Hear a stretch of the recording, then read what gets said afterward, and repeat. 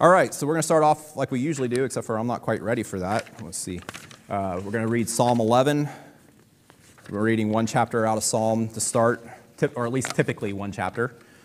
I was so busy getting that whole entire list together of things to pray for that I didn't get to the chapter. All right, Psalm 11. And this is another Psalm of David. In the Lord I take refuge. How can you say to my soul, flee as a bird to your mountain?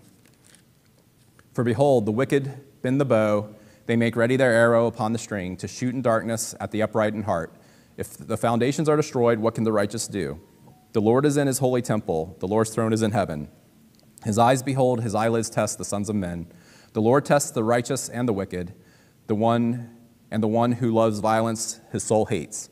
Upon the wicked he will rain snares. Fire and brimstone and burning wind will be the portion of their cup. For the Lord is righteous. He loves righteousness. The upright will behold his face. Interestingly enough, in these Psalms, a lot of the themes that run through Psalms also run through Revelation. As we go through it, you'll see, I think, connections to some degree. Just like we talked about, also there's a lot of connections back from the Old Testament with Genesis and the prophets and all those kind of things. So we'll talk more about that too as we go. All right, so where we're at in our study on Revelation, if I can find my place here. So we spent a couple weeks talking about apocalyptic language and specifically focusing in on Jesus' discussion about the prophecies related to the destruction of Jerusalem and the speech that he uses. And we use that because apocalyptic language oftentimes sounds like the end of the world. So your mind automatically goes to, this is talking about the second coming of Christ. But that's not necessarily what it's talking about, because the way the language is being used, it's meant to give you an image of what's coming, and a lot of that apocalyptic language is talking about the destruction of Jerusalem. So anyway, we use that as an example just so to kind of give a foundation for what we're going to be seeing as we look at this language in Revelation. Then we talked about some things just about the book itself, normal things that you would need to know. So who wrote the book? John, we know, wrote the book. Approximately when did he write it? We talked about there's some debate on that, but somewhere in the late first, or is that second century? I don't forget how you count that. The 81 to 96, or maybe even a little later, dating there. And we talked about what's going on at that time and the importance of the influence of Rome and the politics of the day and what that has to do with what's written in Revelation. Last week, we talked about the different ways that Revelation can be interpreted, and that really kind of centers around what you think the prophecies are related to, like when they're supposed to happen. And we've emphasized, well, actually, I'm not even going to get there because we're about to cover it. So anyway, that's what we talked about, and then we started in on when are the prophecies to be fulfilled last week. And so that's probably what we're going to focus on mostly today. We might get to a few other things, but there are many people out there that look for fulfillment of Revelation still. Like they're looking in Revelation and they're seeing these prophecies. What things that we talked about when we discussed premillennialism, the rapture, tribulation, 1,000-year reign, Armageddon, all these things, and they're looking for specific events that are going to occur from these prophecies.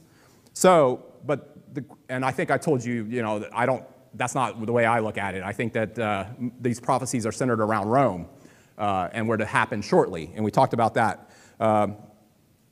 So I think you have to consider the context in order to figure out when these things are supposed to happen. And the first thing we want to do is go to Revelation 1 through 3, and this is kind of where we ended last week. Does one of you guys want to read Revelation 1 through 3? The revelation of Jesus Christ, which God gave him to show his bondservants the things which must soon take place. And he sent and communicated by his angel his bondservant John, who testified to the word of God and to the testimony of Jesus Christ, even to all he saw. Blessed is he who reads and those who hear the words of the prophecy and heed the things which are written for it, for his time is near. Okay, so right there in the first 3 verses of the book, he says, things that must shortly take place, and for the time is near. So we see two phrases there that indicate the time of when this is supposed to happen. Is it supposed to be a long time? No, it's supposed to happen shortly. What's that? Pretty soon. Okay, so we set that as the beginnings for this. And then go back, let's flip back to Revelation 22, because not only does the book start off saying that these things are to happen soon, it also ends that way. Somebody want to read 6 and 10 from 22? And he said to me, these words are faithful and true. And the Lord of the God of spirits of prophets sent his angel to show his bondservants the things which must be soon take place. And he said to me, do not seal up the words of prophecy of this book, for the time is near. Okay, so once again, emphasis is that this time is near. If somebody starts off telling you something, hey, this is about to happen, and ends telling you this is about to happen, are you thinking it's going to be several hundred years or thousands of years? Of course. Of course, that's the first thing that comes to your mind, right? So he wrote these things to the Romans, under Roman rule, and yet people are trying to attach these prophecies to long future events, things that are to happen way in the future, right? They're still looking for prophecies and things like that. So that's the first thing that we want to set, because knowing that, having that knowledge impacts a lot of how you interpret what's in Revelation. Okay, so where we actually ended last week was on 2 Peter 3:8. Some people will say, well, you know what? It says it's going to happen in a short time, but to God, time doesn't matter. So, it could still be a short time, even though it hasn't happened yet. It could still say that. So let's read 2 Peter 3, and actually I want to read a little bit more than 8. I don't know. Yeah, we have more than 8 up there. That's good. Let's go back and do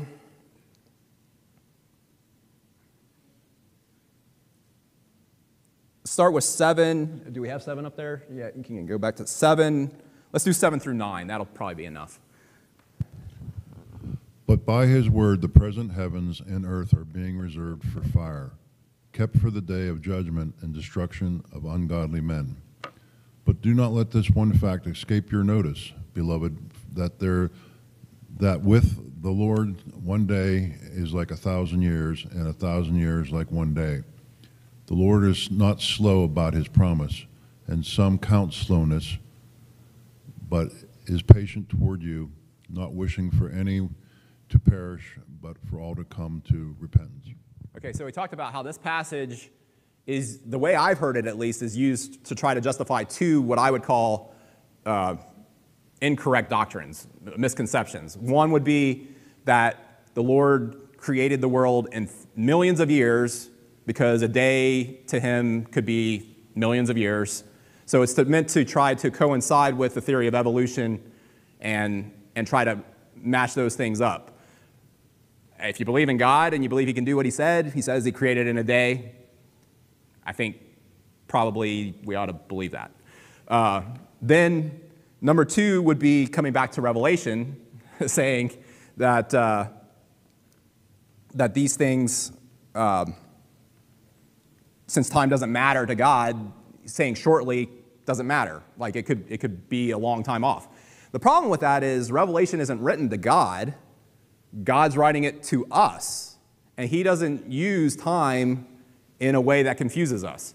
So, and we're going to go through some examples of that here as to how time is used, but it's taking this verse totally out of context to say that it's applying to these things. Like, what is the point of this verse? What's being said? That God is extremely patient. He's going to destroy the heavens and the earth. Just chill out. He's doing it for your sake. Right. He's God. It's a quality of God that's being emphasized, right? That what does it? If you read some other verses, and I don't remember them right off the top of my head, but if we go to some other verses, what do we deserve when we sin against God?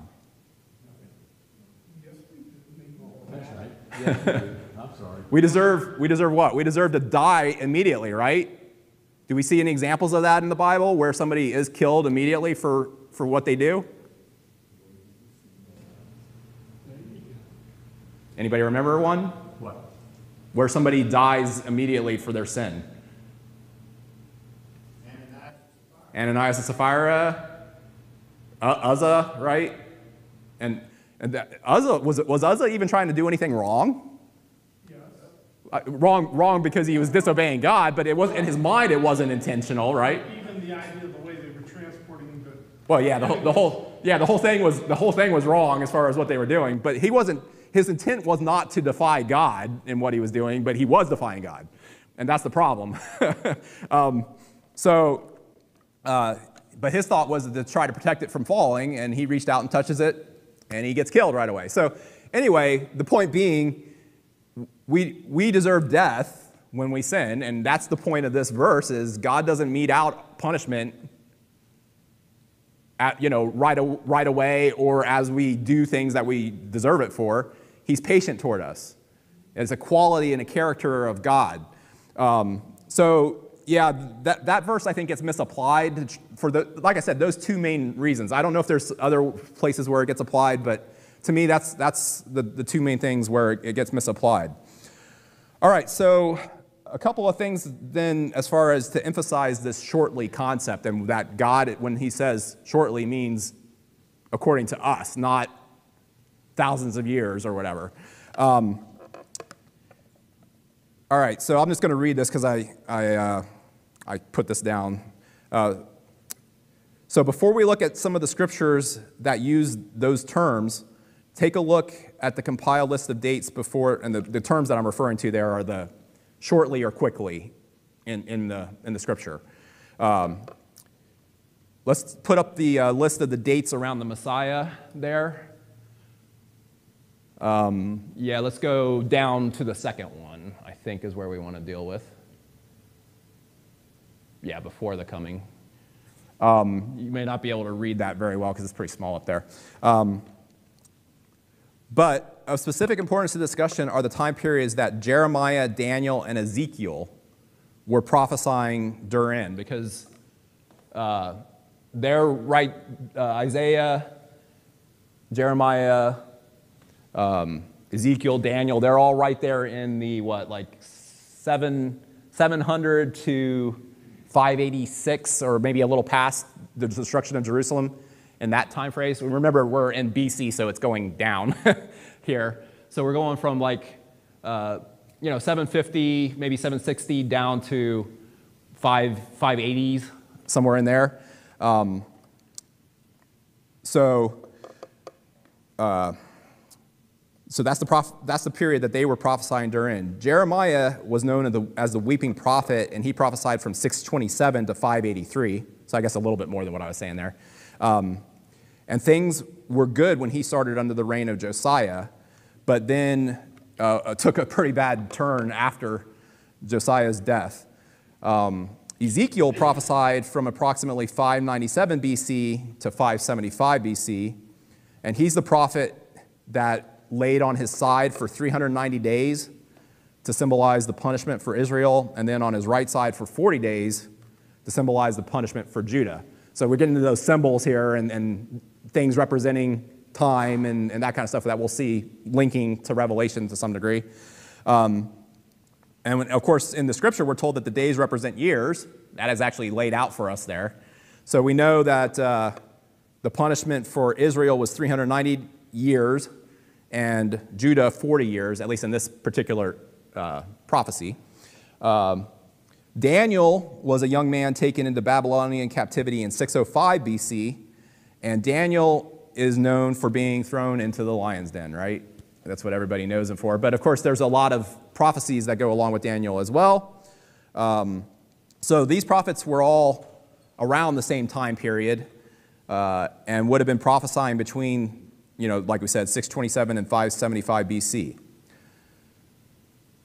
So when was the destruction of Jerusalem that Jeremiah and Ezekiel were prophesying about? When did that happen?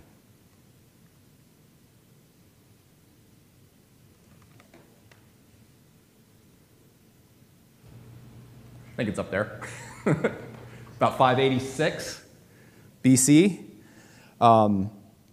And then when was the rise of the Medes and the Persians? Because that's another important thing. We see it right there, 539 BC, right? So right around that time period.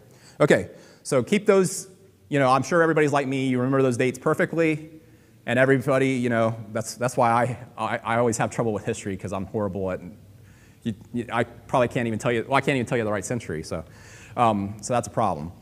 Okay, so now let's go to some scriptures that we can look at to see when a prophecy, when it says something's going to happen, what that time period means. Genesis 41,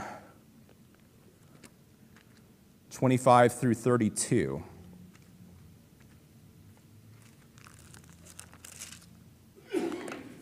Now Joseph said to Pharaoh, Pharaoh's dreams are one and the same. God has told to Pharaoh what he's about to do. The 7 good cows are 7 years, and 7 good ears are 7 years. The dreams are one and the same. The 7 lean and ugly cows that came up after are 7 years, and the 7 thin ears scorch the earth, scorched by the wind, and will be 7 years of famine. It is as I have spoken to Pharaoh. God has shown to Pharaoh what he's about to do. Behold, 7 years of great abundance are coming in all the land of Egypt, and after them 7 years of famine will come, and all the abundance will be forgotten in the land of Egypt, and the famine will ravage the land. So the abundance will be unknown in the land because of the subsequent famine, for it is very severe. Now, as for the repeating of the dream to Pharaoh twice, it means that the matter is determined by God, and God will quickly bring it about. All right, quickly bring it about. So Joseph tells Pharaoh that his dreams are the same, because he had those 2 different dreams, the cows and the ears of corn or grain, or however we translate that. And the message was delivered twice because he's emphasizing it's about to happen soon. All right, so that's one. Let's go to Jeremiah 27, 16 and 17. Then I spoke to the priests and to this people, saying, Thus says the Lord, do not listen to the words of your prophets who prophesy to you, saying, Behold, the vessels of the Lord's house will now shortly be brought again from Babylon, for they are prophesying a lie to you. Do not listen to them. Serve the king of Babylon and live.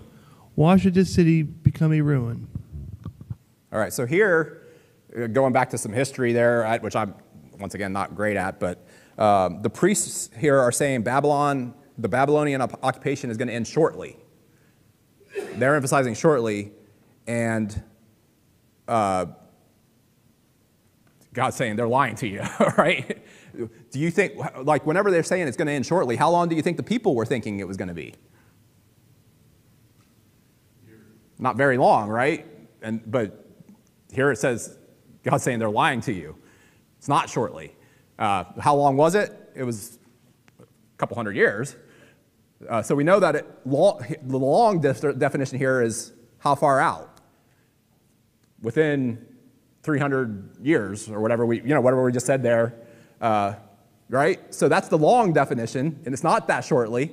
So we can see the opposite going on here. They're lying to you because they're saying it's going to happen shortly, and it's not going to happen shortly. All right, Ezekiel 7, 1 through 9.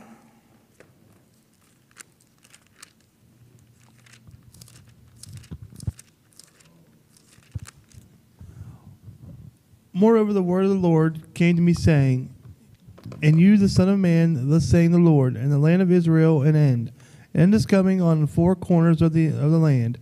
Now the end is upon you, and I will send my anger against you. I will judge you according to your ways, and bring all your abominations upon you. For my eye will have no pity on you, nor will I spare you. But I will bring your ways upon you, and your admirations will be among you. And then you will know that I am the Lord. Thus says the Lord, a disaster, unique disaster, behold, it is coming. And it is coming, and the end is come. It is awkwardly against you, behold, it has come. Your doom has come to you, O inhabitant of the land. The time has come, the day is near, turmoil rather than joyful shouting on the mountain. Now I will shortly pour out my wrath on you and spread my anger against you. judge you according to your ways, and bring you to your abomination. My eye will show no pity, nor will I spare you and repay you according to your ways. While your adorations are in the midst, then you know that I am the Lord, do the smiting. All right, so this prophecy is part of the details of impending doom that have been outlined in chapter 6 and 7 of Ezekiel. Once again, going back to that dates that we talked about, Ezekiel was prophesying from approximately 597 BC. When did the doom happen? 586. We're talking about a 10-year period, maybe, if that. Maybe not that long, but maximum of like 10 years, basically. So once again, shortly, how long is that to be? Maybe 10 years, maybe. That's giving it on the long end, I would say. Ezekiel 12, 21 through 28.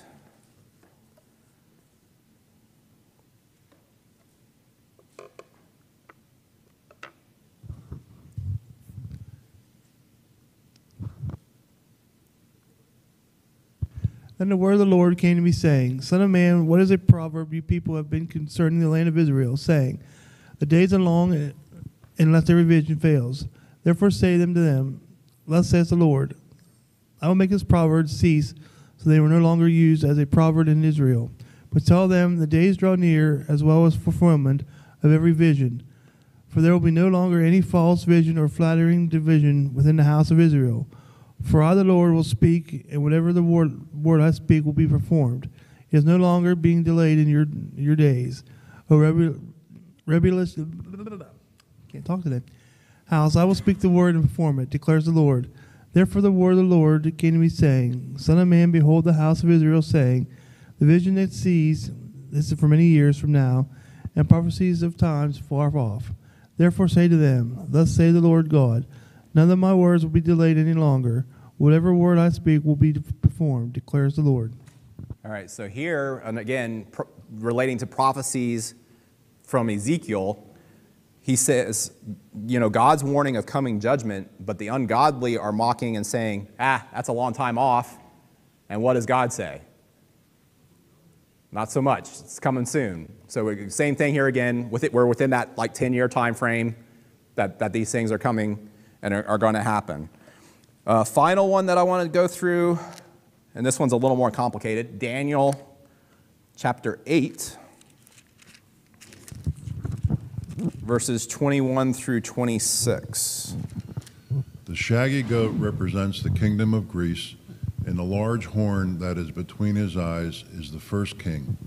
The broken horn and the four horns that arose in its place represent 4 kingdoms, which will arise from his nation, although not with his power. Oops, hold on here. Backed up too far. Here we go. In the latter period of the rule, when the transgressors have run their course, a king will arise, insolent and skilled in intrigue. His power will be mighty, but not of his own power. He will destroy to an extraordinary degree, and prosper and perform his will. He will destroy mighty men and the holy people. And although his shrewdness and through his shrewdness he will cause deceit to succeed by his influence. And he will magnify himself in his heart, and he will destroy many while they are at ease. And he will even oppose the prince of princes, and he will be broken without human agency. The vision of the evenings and the mornings, which has been told is true, but keep the vision secret, for it pertains to many days in the future. All right, so this one, I'm not going to get into all the interpretations of this different, gets into the, I think this is where you get into premillennialism and you can get different interpretations and all that sort of stuff. What I want to emphasize from this one, though, and we will get more into it when we hit another spot in this series of lessons, but what I wanted to just mention is compare this passage, specifically verse 26, where it says, And the vision of the evenings and mornings, which has been told is true, but keep the vision secret, for it pertains many days in the future. So it's saying this vision is far off, right? Many days in the future. Now go to Revelation, back to Revelation 22:10 that we read earlier.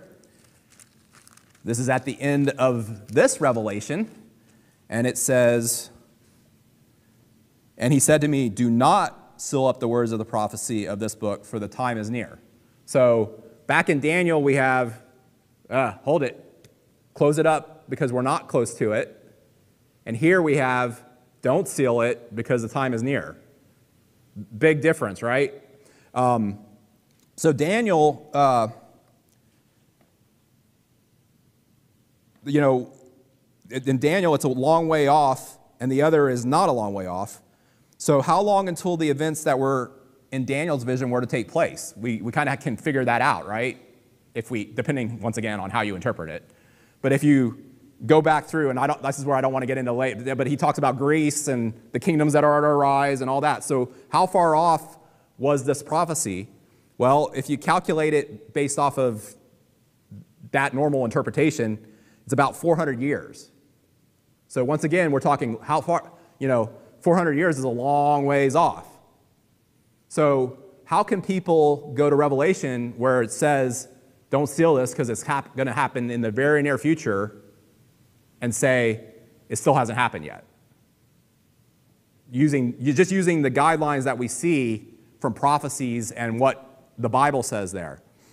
So anyway, that's just a little bit more of proof and of my way of thinking and of many people's way of thinking as to saying that what Revelation is talking about, the prophecies. Now then, we're about to talk about a little bit more. There's a lot of things in Revelation that aren't actually prophecies.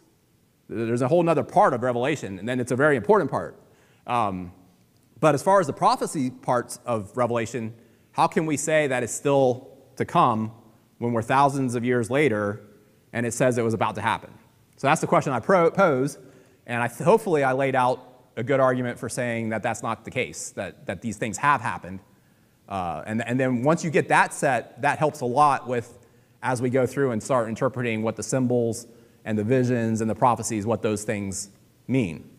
Okay, so like I said, I want to try to wrap up here. Well, I may not have said that earlier today. I said it somewhere along the way. But today, I want to try to wrap up kind of what I call the introduction. I don't know how many weeks we've been doing this, but I call this the introduction because we're kind of laying a foundation for what's going on with Revelation and what we're looking at. I don't know if I'll get totally through the last of my introductory material here or not, but we'll see. But I want to emphasize that, like I just said, there are three major elements in the book of Revelation. One, predictions, prophecies. But as we just discussed, if 2,000 years ago John says they're going to come to pass shortly, should we still be looking for these things in the future? I would say not. I would say that they have already occurred and that we can look back and see that. Number two, comfort and encouragement for the persecuted Christians of John's day. In Revelation, the certainty of victory for God's people and defeat for those who oppose them is made over and over again. The symbolism changes, the imagery changes, and it's meant to convey encouragement for the people of God. Despite the awesome power of Rome and the conflict and suffering that they were going to go through or were going through, when everything's said and done, the victory belongs to those who are in Christ. And there are several sections that we see in Revelation that are meant to convey this sense of security and of victory and comfort and encouragement as you go through the book. The third element, at least the way that some people break it down, would be what's called timeless truths. Even though the predictions may have been fulfilled and the words of comfort were meant specifically for the Christians in that time period, it's still very applicable to us and to everyone until the end of time. And there are several major themes or lessons that I found listed in the material from, I told you that I have some different sources here. This one's kind of like a compiled list of different things for studying Revelation. Some of the things that I put up on here come from that. It's kind of like tools for teaching. So anyway, in there were some things listed that run throughout the entire message of Revelation, these eternal lessons or timeless truths.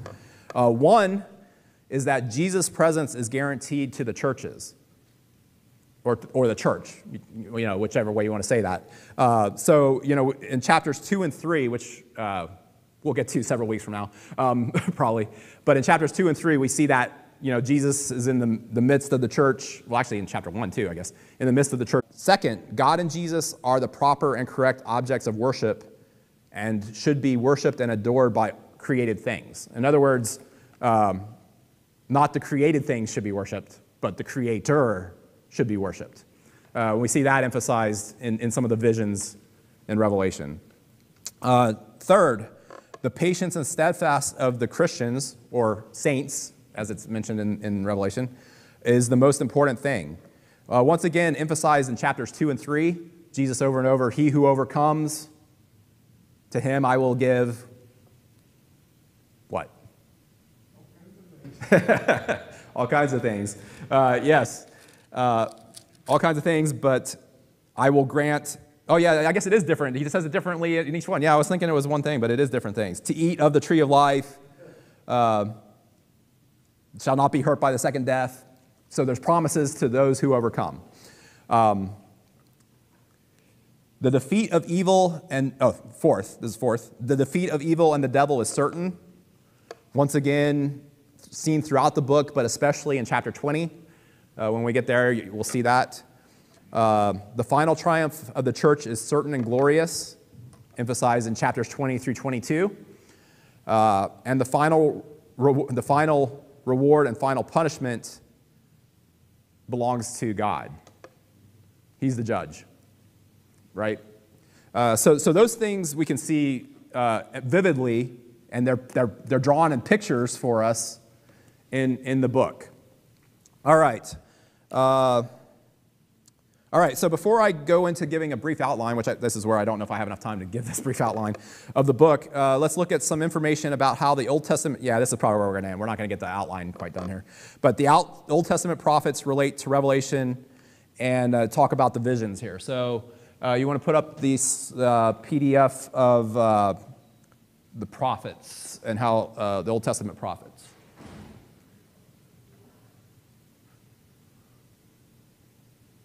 Yeah, the prophets one, yep. All right, so Major Prophets and Revelation is what this is titled, and I'll just read it real quick. This is obviously, it's a handout that was in this information because it has like things that you can match up and all that, but several of the Old Testament books are apocalyptic in nature. All four of the major prophets are such. They were written in time of crisis. Isaiah is the first book of the prophets. Judgment to come is a basic part of Isaiah's teaching. Israel and Judah are to perish, but a remnant will survive, and a new Jerusalem will rise up as a city of the faithful. It is also in Isaiah that memorable prophecies of Christ's coming are found. There are at least 29 allusions to Isaiah in Revelation. Like I told you, there's a lot that we can learn going back into these prophets to connect to Revelation. Daniel is the last of the four major Hebrew books of the prophets. Like Ezekiel, Daniel is divided into two parts. The first 6 chapters tell of Daniel's faith and the greatness of his God over the idols of Babylon. That's the part that we're all familiar with, right? And then the last 6 chapters contain the 4 visions of Daniel and their interpretations. There are at least 53 allusions to Daniel in Revelation. Ezekiel is written by a prophet of the exile. The book is divided into 2 sections. The first announces the sins of Jerusalem. The second pictures with hope the restoration of the city after it has been purified. There are 43 allusions to Ezekiel in Revelation. And then Jeremiah is the book of the prophet Jeremiah, who received the divine call to prophecy while very young. It was his mission to predict doom upon his nation for its many sins. We just finished reading this. As a family, we read this, and there's some pretty interesting things going on with these prophecies in Jeremiah. For this, he was hated by the priests and the people. He stressed the importance of personal religion. There are 22 allusions to Jeremiah in Revelation. So there's a lot of stuff from these prophets that carries over in Revelation. So if you're familiar and get familiar with these, that's why I said read these prophets. But then there's another one that has a major relationship with Revelation. Let's go down to the next second page on this. Zechariah here you can see there's a lot of visions in Zechariah that the imagery used is replicated in Revelation. So if you read Zechariah and see what's said in Zechariah, you can get a lot of the symbolism and get a grasp of what's going to come with Revelation. And we won't go through that right now, but you can kind of see it for yourself there. There's a lot of, like the vision of the 7 golden candlesticks. We hit that right off the bat in Revelation. And we can see another big thing that's up there that's important would be the olive trees, which actually that may not be up there or it's up above. I'm not sure which way, but olive trees are also mentioned in Zechariah, which also carries over into Revelation. So we'll see a lot of symbolism in those things. Okay, before we end here, if you want to put up the PDF on the visions of John, it could be broken into 4, just like Daniel. We have 4 visions. All